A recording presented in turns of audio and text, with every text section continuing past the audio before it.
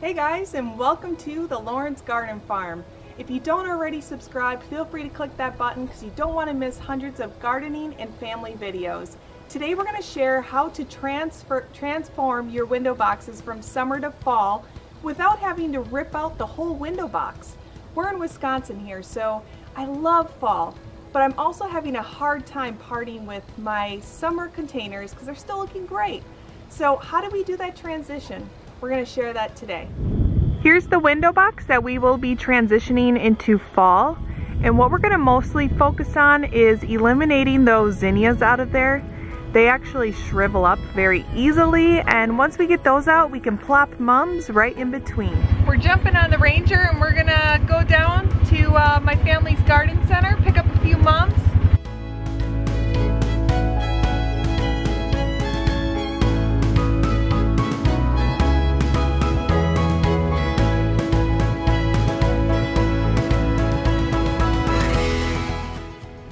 Alright, so I came down to the shop. They've got lots of mums. They've had a veggie stand all summer. And they created these really cute little pots with a little stencil. They've got a lot of good stuff, all homegrown. Look at all those veggies. Look at how beautiful and huge these mums are. See, look how huge that is.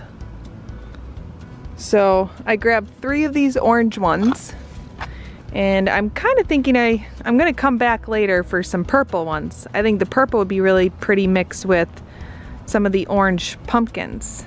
So if you're new to our channel, this is where I've learned everything I know from growing up on a farm and a family garden center. And now I just kind of grow this huge garden. We keep growing it bigger and bigger, and we just keep teaching you guys and sharing it all right here, along with our family moments and what we love about Wisconsin here. Another really crazy thing is that the house behind me here is the house that I grew up in my whole life, pretty much. So Jason and I lived there for about 4 years. We were saving to build our home, and we even had Lana in the home. Lana was officially the 9th generation born in this home.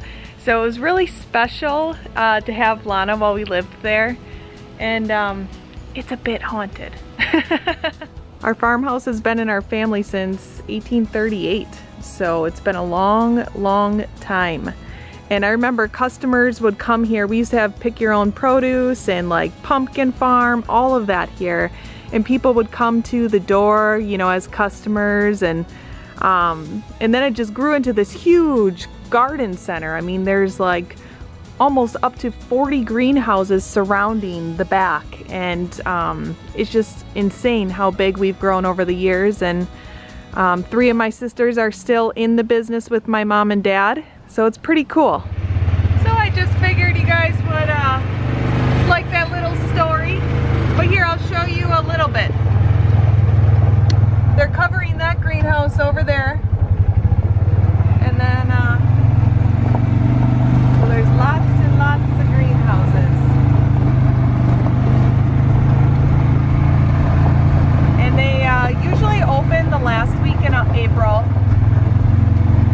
And then they're usually sold out within a month from then. And they start and grow everything themselves. So it's pretty cool. It was always a lot of work. Worked after school and on the weekends as a kid, all the time. And then there's more on that side and that side, but I think that's good for now. And we are back home, driving through the garden here. Here we go.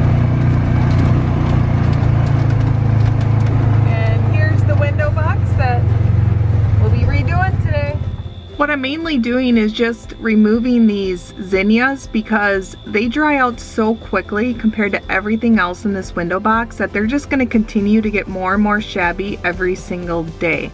So even if it's hard for you to pull something, but you know that it's kind of starting to go downhill, you maybe want to just think about, you know, taking that next step and just yanking it and replenishing it with something that looks a little bit more lively and healthier, and something that will also last through the next season. There's no reason to give up just yet. The gardening season, we still got a couple months, you know, and fall time's always beautiful, and it always feels better when you're prepared, and that's with anything in life.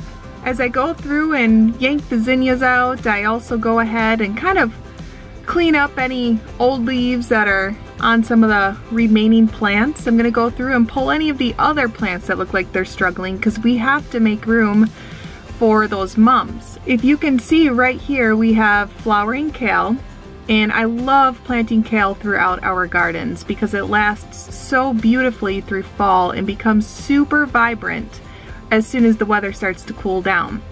So we're gonna leave that in there, and wherever there's a kale plant, we are going to place a mum in between there. My next step is to dig a hole and make space for that mum.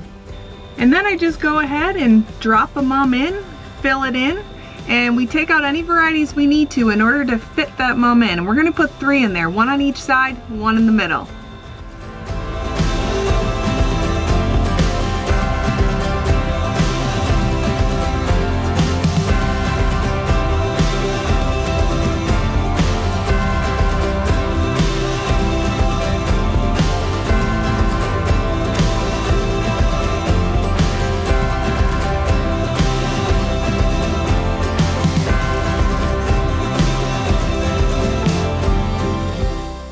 So I pretty much just clear my way for that next mum.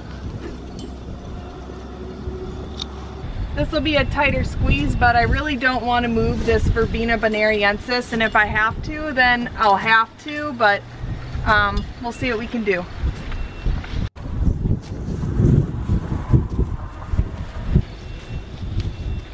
Okay. I don't like how that looks.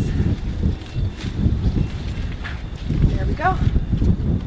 When we're starting this stage of transitioning, I really like to keep some annuals still in there that are performing very well in the box, because it has a mixture of summer and fall, and it's the true capturing of the 2 seasons starting to clash into one another.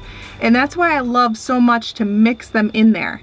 So now, as we start going into the temperatures of where they're gonna drop at night, and it's not exactly freezing, but it's cold enough to make some of these tender annuals look a little not so great, that's when we start either yanking them or just letting them die, because then it gives that spooky Halloween feel. And anywhere that you have that space in the window box, you can place a pumpkin right on top. Add the perfect touch of fall. Or you can completely pull out the foliage and still place that pumpkin right there for fall. I'm gonna still go ahead and show you a few more ideas with this window box as we go along. Let's head out to the pumpkin patch. I've got Jason with me. He's helping me film because, you guys, it is not easy to film your own videos when you're trying to show how to do something. When it's super windy as well. Super windy today. Yep.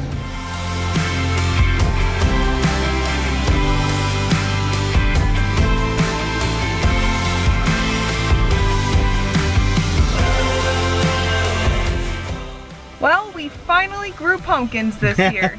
Good, really good batch this year for sure. A really good batch. They've always failed for us, so we switched the location, and we love decorating with them. We're gonna have family over with them. Yep, it's definitely the right spot up here. Yeah, so my other suggestion then too for decorating, you can go ahead and seed your own pumpkins. It's not expensive. Just make sure that you have them on a part of your property where it's just a little higher, like your garden, in your garden or wherever. Because before we had an area where it was too wet, and that's what was really harming them. Yeah, it was a lower area. We're much higher here, so it drains better, it doesn't stay wet, and that's been perfect.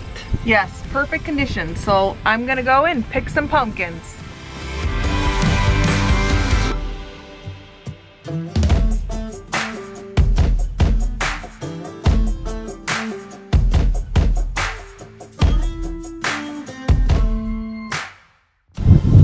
Using the pumpkins to just kind of set on top of some of the foliage that I know will end up dying back. But for now, it just adds that little pop of orange, and the mums will be orange. And they'll really pop with this beautiful lime leaf potato vine, the margarita, along with this Alteranthera. And it's got that beautiful purple leaf on it. And I'm really just excited to watch these flourish.